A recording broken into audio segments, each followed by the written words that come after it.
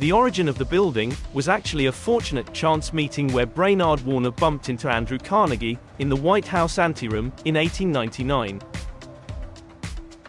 Warner was the president of library trustees at the time, and he took the opportunity to ask Carnegie for a library building in D.C.